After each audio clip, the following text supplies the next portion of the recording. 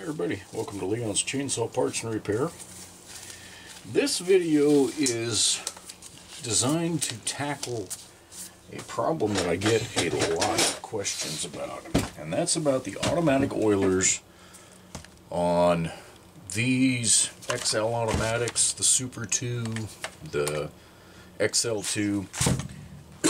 Excuse me. That was great timing.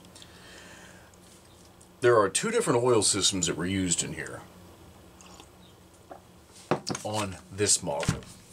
The XL-2 and the Super 2 were all the diaphragm pump setup. This model could be a diaphragm pump or it could be direct crankcase pressure. Either way, they work basically the same in the sense that the tank has to get pressurized. Now the method of pressurizing is what's different. If you've got a crankcase actuated diaphragm, you're going to have it over on this side and it's going to plunge in and out, and that's going to build pressure in the oil tank, which will force oil over to a junction block on the crankcase here and then to the bar pad.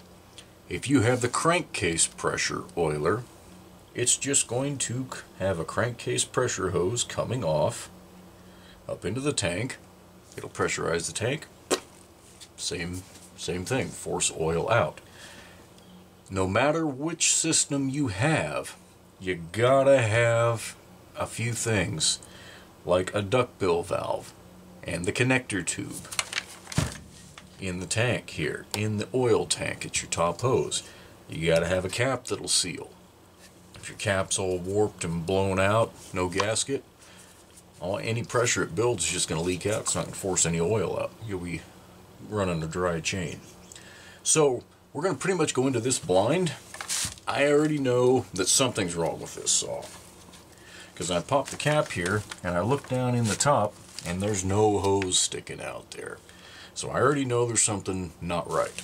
So we're going to find out what it is. To do that, you got to take the saw apart. Just no way around it. You got 4 starter screws. That's where you start.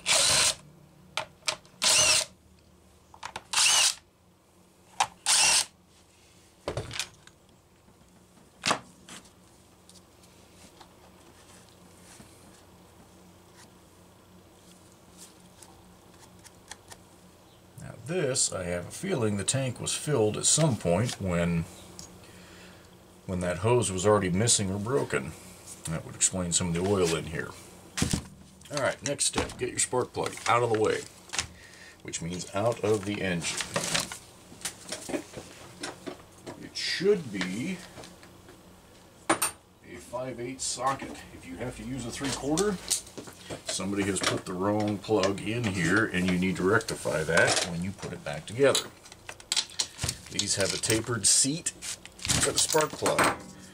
You do not want a gasketed plug. This has the Champion DJ7J in it. It's seen better days. Can probably be cleaned up and used, but that's not the point of this video. Alright, the rest of getting the engine out of the case. Screw, and 2 screws down there. If they're original, they're going to be a flathead on the older ones. And then after about, I think somewhere around 88, they might be a flathead Torx combo. The Torx is nice, but if you're not careful, it will rip out. And let me tell you from experience, drilling these things out is not the most fun on the planet.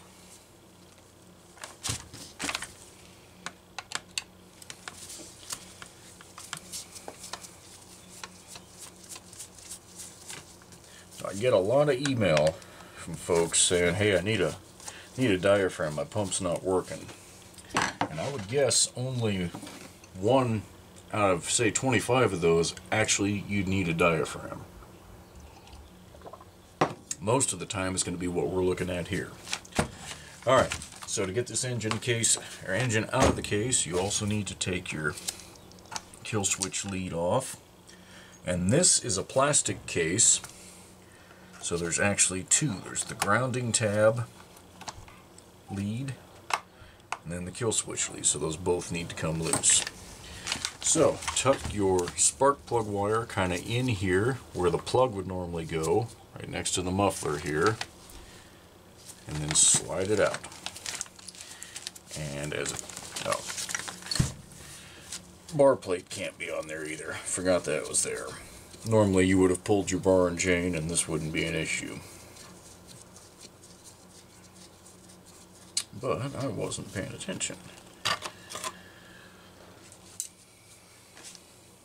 Okay.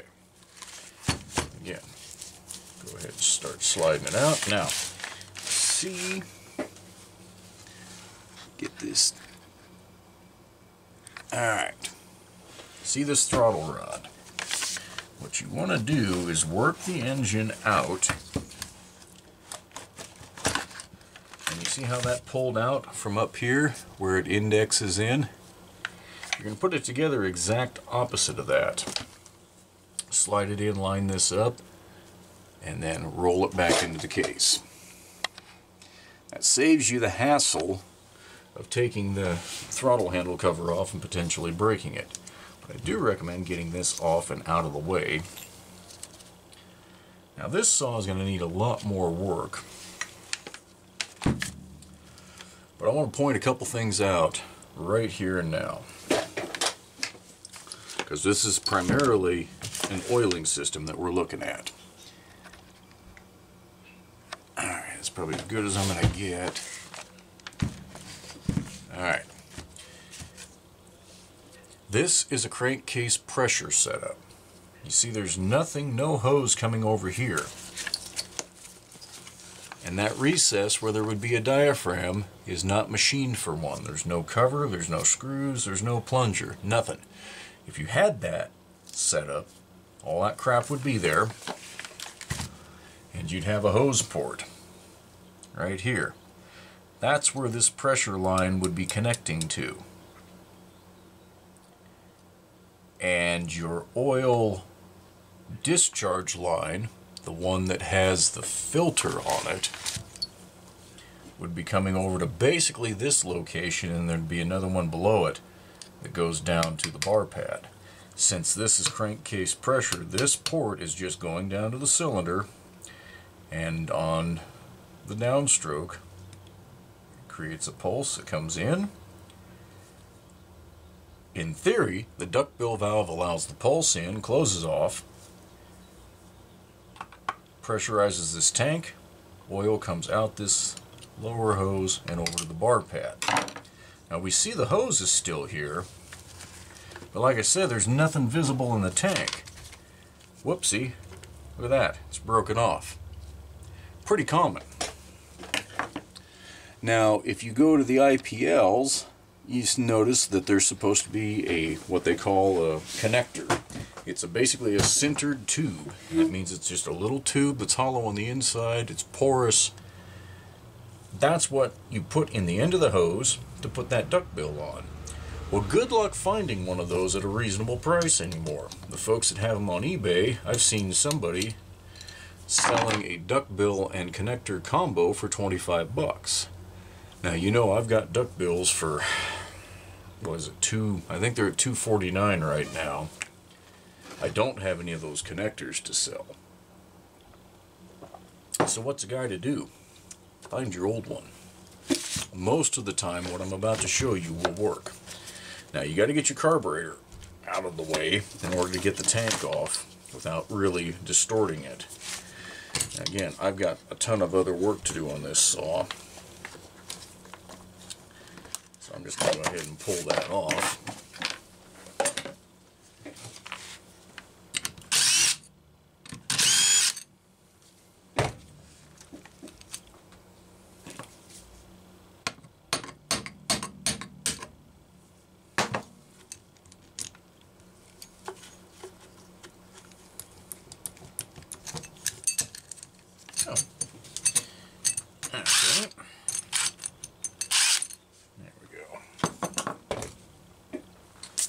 Since that is an opening right into the engine, we're going to plug that up so that trash can't get down there. Okay. disconnect your discharge hose from over here at the bar pad. And in that case, you see how that shattered? Just blew apart. These hoses were trash, so even if it had tried to oil, it probably would have just made a mess. Now that should have been the pressure line right there. You can hear the filter down in there. But let's use just a little bit of deductive reasoning. This goes through the tank, and that connector and duckbill are supposed to be on the inside. Your cap's on. If it breaks off, where's it going to go? I'd say more than 9 out of 10 times, probably 95% of the time, it's going to be in the bottom of the tank. So how do you get it out? Well, you can try the one way. If you've got oil in there you need to drain out, drain it slowly into a funnel, into a container, and I would almost drain it through a wire screen or something like that so that you can catch it if it comes out. Now this tank appears to be pretty dry, so I'm going to try just tapping it.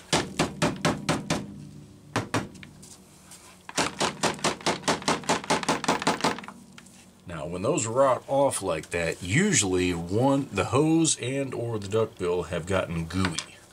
The rubber has rotted.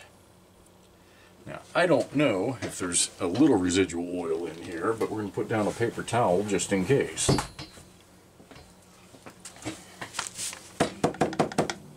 Ah, see, there it is.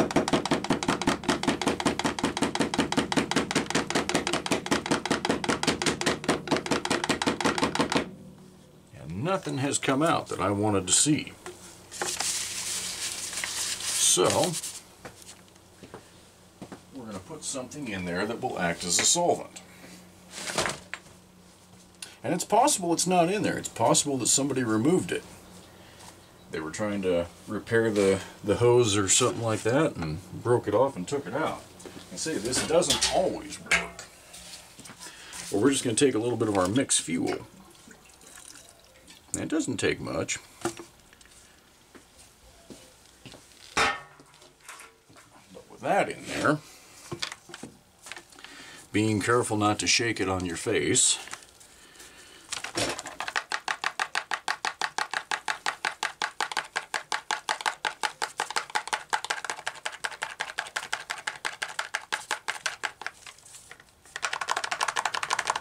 alright, now we're going to see if we get a little magic.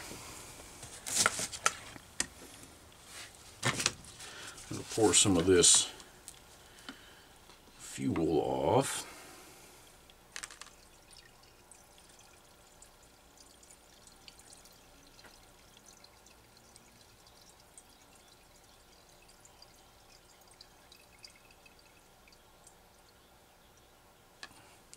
That's the vast majority of it.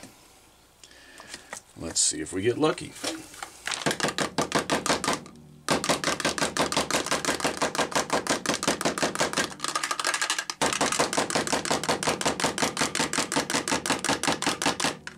Okay. Looks like we're not going to.